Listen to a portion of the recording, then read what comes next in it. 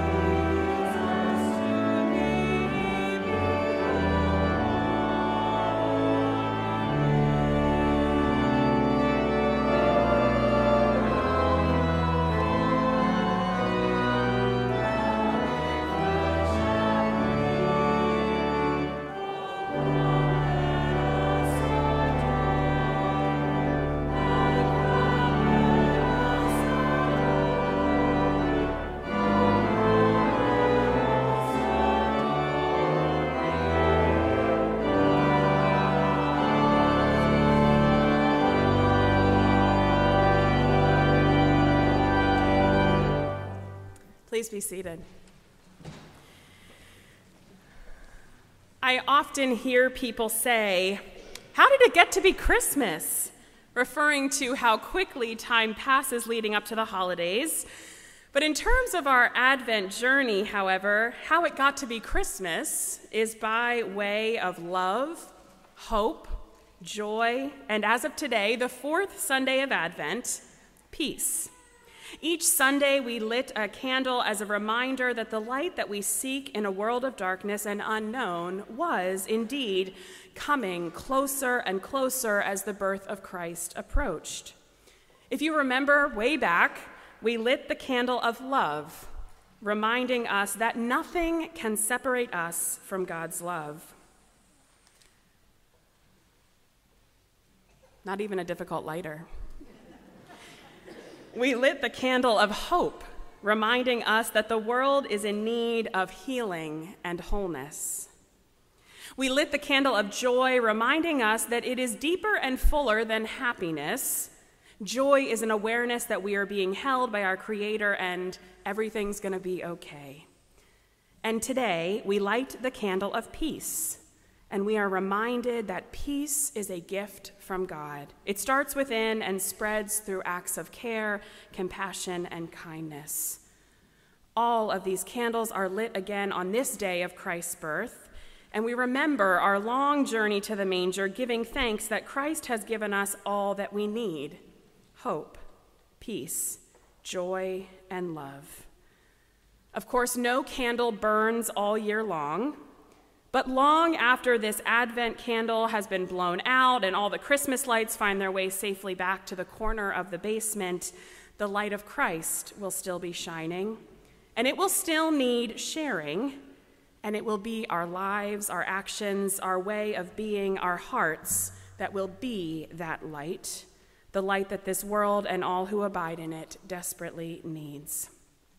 Now, since this is the fourth Sunday of Advent and Christmas Eve combined in one, it's kind of a silly year where those two things fall on the same Sunday.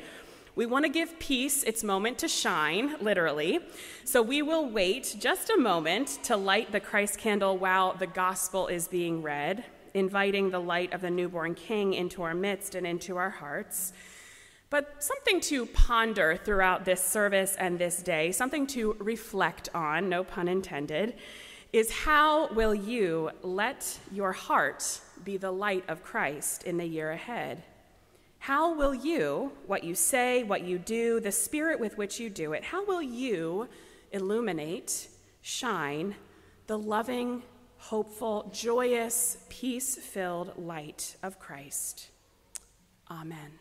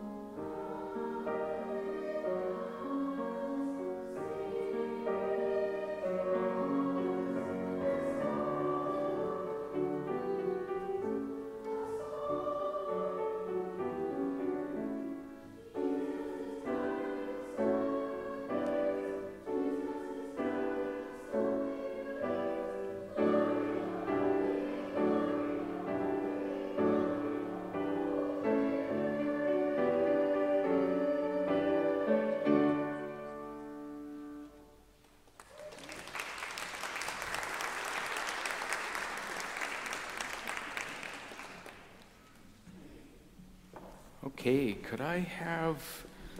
Yeah, thank you. Oh. Good morning. Good morning, everyone. Yeah. I brought a really special book with me this morning. Other children can come forward. Come on up. It's good to see you. Yeah. Can you make room for our new friends? Let's make room.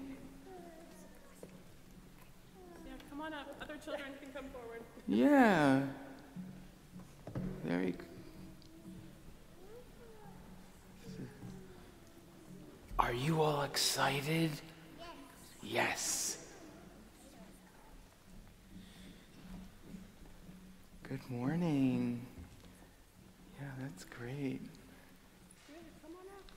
Anybody else? Come on up. All right. So I brought this very special book with me this morning, and I want to read it to you. And along the way, I may ask you a question, okay?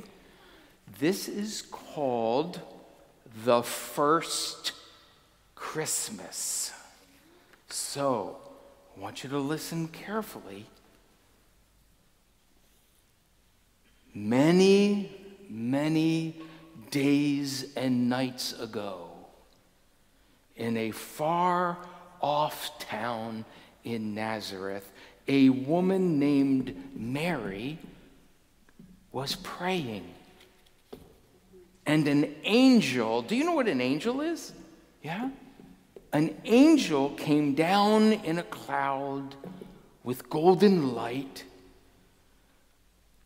and said, "Fear not. Don't be afraid, Mary. God is looking in a very special way at you. You will have a son and call him Jesus. He will be great, and his kingdom will never end." An angel also visited Joseph. Now, Joseph and Mary were going to get married. And the angel said to Joseph, "I want you to take care of Mary and this baby." What? Yeah. Can you believe it? Crazy. That's so funny. Well, Joseph and Mary got married.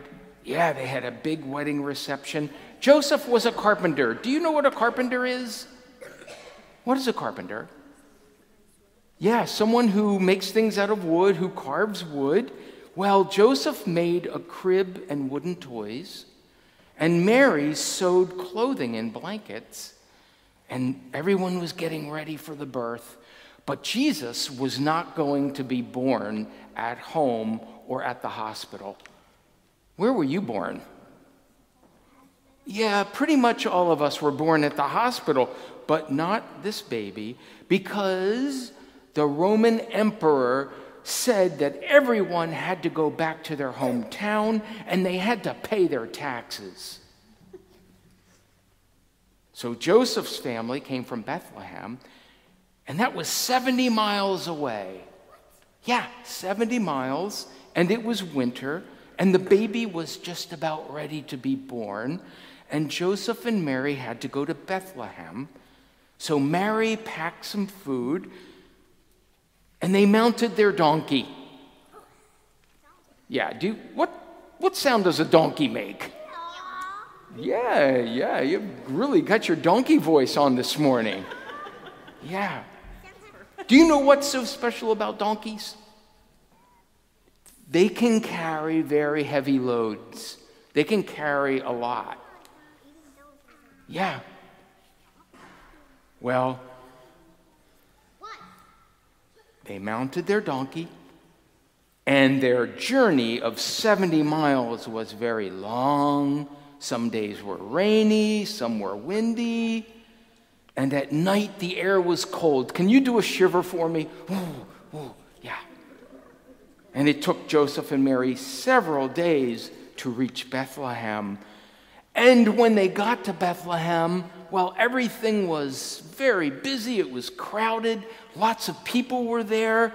And all the places to stay were filled up. Now, when you go on vacation or you go away from home, where do you stay? You stay at a hotel, right? Or you stay with relatives.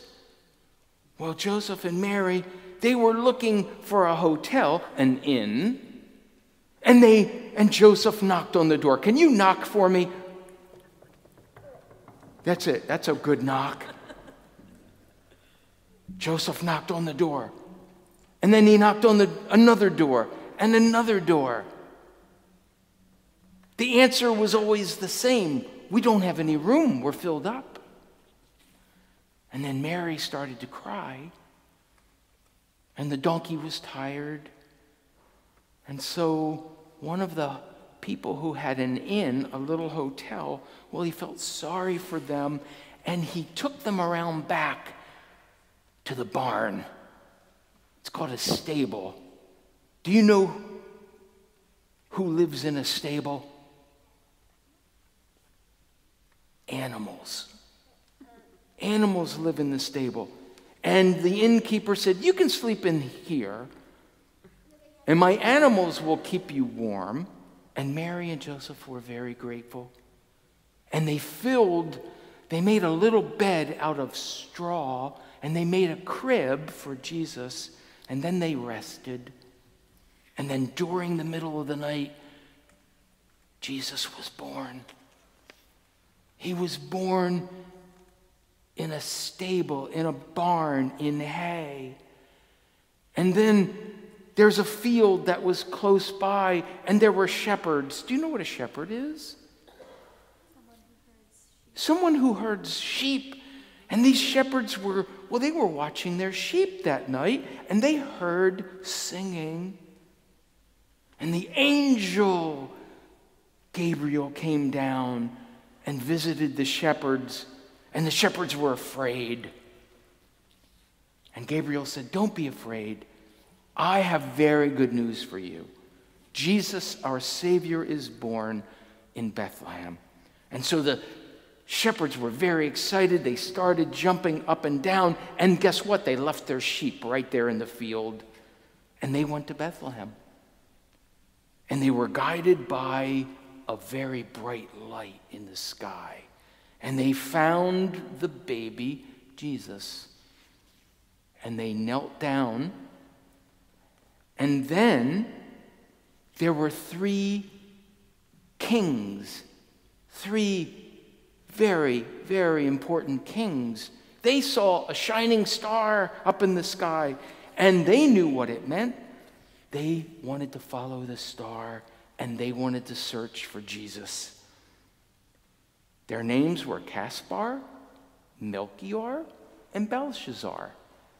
And they followed that star for miles and miles and miles until it took them to Bethlehem, and they found Joseph and Mary and the baby Jesus.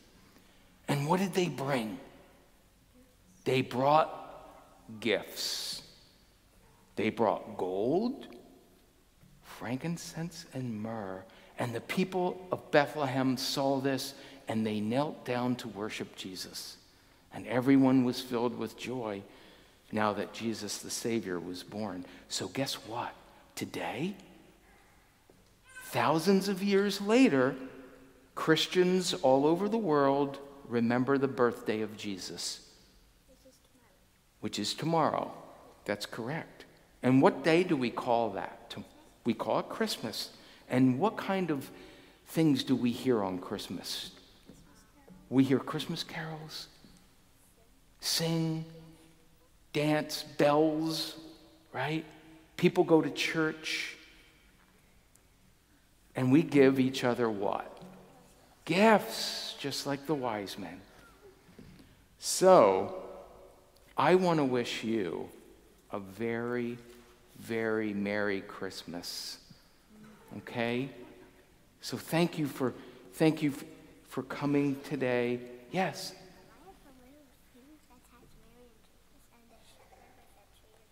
You do? Good. Yeah. Do you want to take a look at Joseph and Mary and baby Jesus? Come on, stand up. Come up. I want you to take a peek at this. Yep. Let's come over here. Yep, you can go up there. Yep. Yep. Can everybody see? This is Mary. Do you see Mary? And this is Joseph. Yep, let me get Joseph for you. Here's Joseph. Yep. And here is the baby Jesus. And he's sleeping in what? He's sleeping in a manger. And what's in that manger? Hay. Yep. Well, let's say a prayer, okay? God, thank you for baby Jesus, who grew up just like us.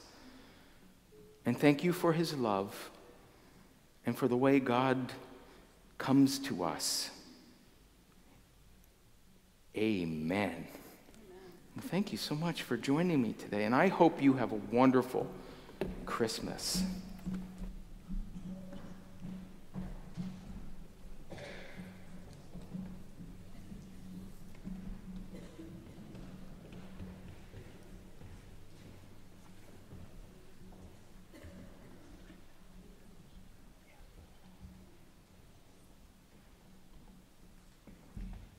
This scripture reading is from Luke chapter 2, verses 1 through 7. In those days, a decree went out from Emperor Augustus that all the world should be registered. This was the first registration and was taken while Quirinius was governor of Syria. All went to their own towns to be registered. Joseph also went from the town of Nazareth in Galilee to Judea to the city of David called Bethlehem, because he was descended from the house and family of David. He went to be registered with Mary, to whom he was engaged and who was expecting a child. While they were there, the time came for her to deliver her child. And she gave birth to her firstborn son and wrapped him in bands of cloth and laid him in a manger because there was no room for them in the inn.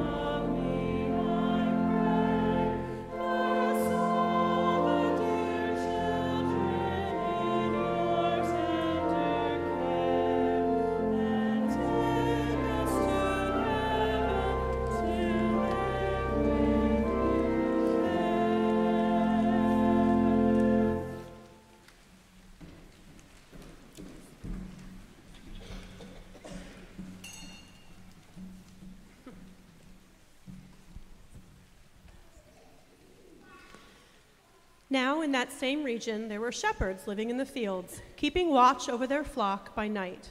Then an angel of the Lord stood before them, and the glory of the Lord shone around them, and they were terrified. But the angel said to them, "Do not be afraid, for see, I am bringing you good news of great joy for all people. To you is born this day in the city of David a Savior, who is the Messiah, the Lord. This will be a sign for you.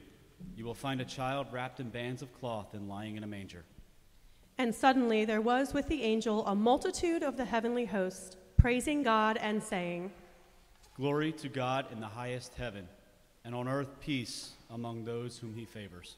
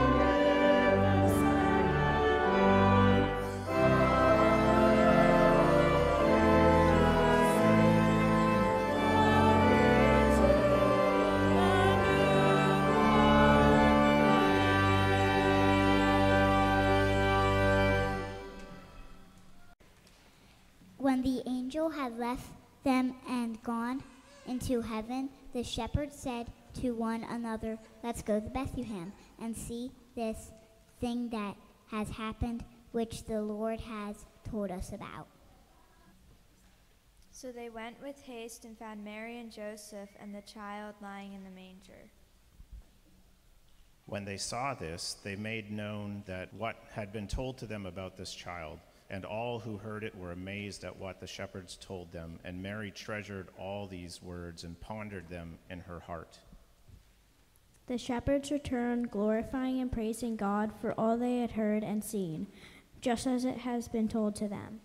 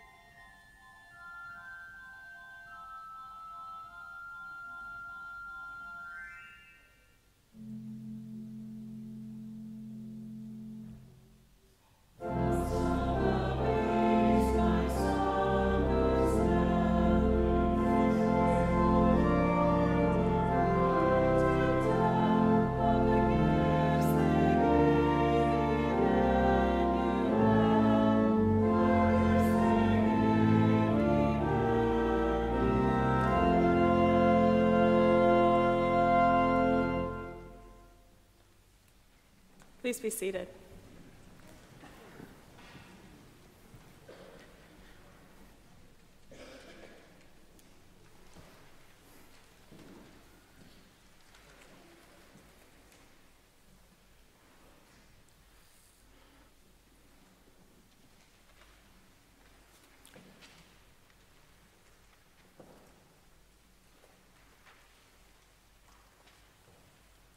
God had always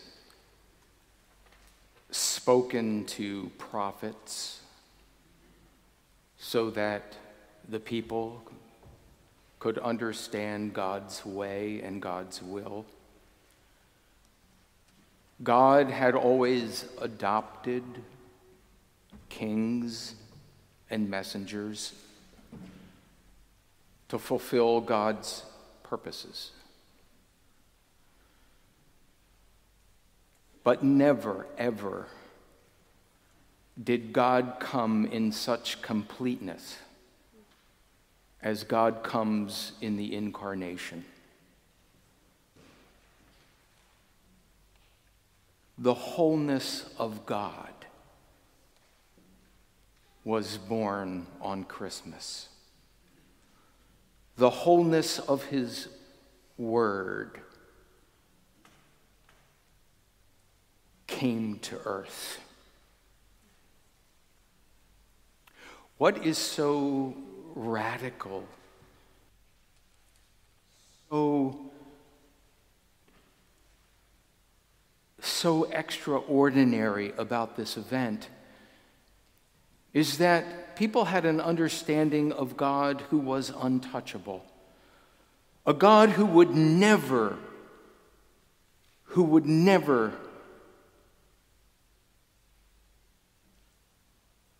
be so humble, who would never get down into the nits and grits of earth. People understood God as remote, somewhere up there, out of touch, out of reach. And on this Christmas day, we celebrate the God who chose to be with us in all our struggles, in all our strife.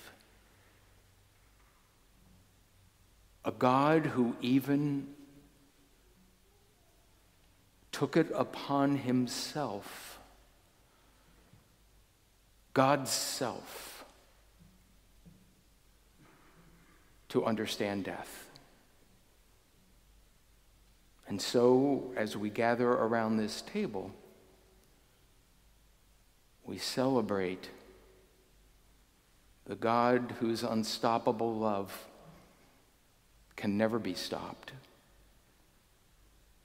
And so we are reminded of those words that on the night of his betrayal and desertion, Jesus took bread. And after he had given God thanks, he broke it, gave it to his disciples, and said, "This is my body, broken for you. Do this in remembrance of me." And after breaking the bread, Christ took the cup. And after giving thanks for it and blessing it, and before sharing it with those he loved, his disciples around the table, he said to them, "This is my blood, poured out for you for the forgiveness of sins. Whenever you do this, do it in remembrance of me." Jesus did pause to say grace, to give thanks to God for the gifts he shared, so I invite you to join me in prayer as we do the same. God, we come to this table full of celebration at the birth of your Son, Jesus, but also aware that it was for our sake that he was born, to give his life for us in love. Gathering around this table now, we remember the many paradoxes and mysteries that surround our faith. Body broken, that we might be made whole. Blood poured out, that we might be filled up. Life created and born among us, that our lives may be reborn. We ask that you bless this bread, bless this cup, and make your presence known to us as we take, eat, drink, and remember. Amen. A few housekeeping notes, important things to keep in mind. This morning we will be sharing in communion by means of intinction, which is a little different than plate communion and has some participation. So there will be 2 communion stations, one in either transept, so on the Richardson Avenue side as well as the library side. At each station there will be someone holding a basket of bread, a chalice filled with grape juice.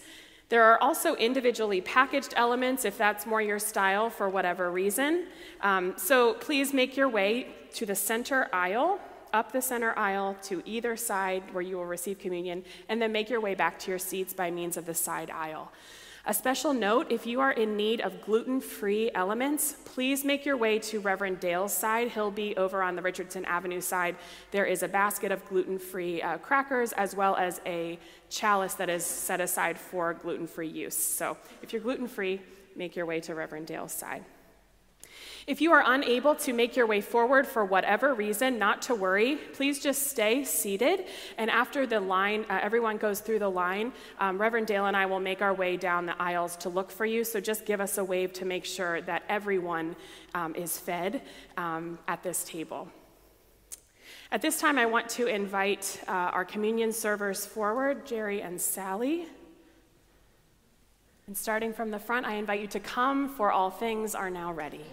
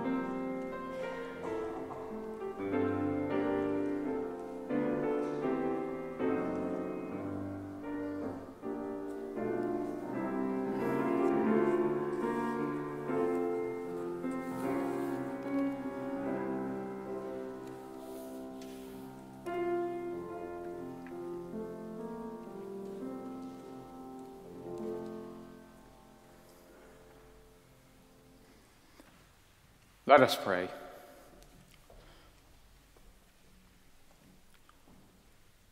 O gracious and wondrous God, we give you thanks for the miracle of Jesus Christ,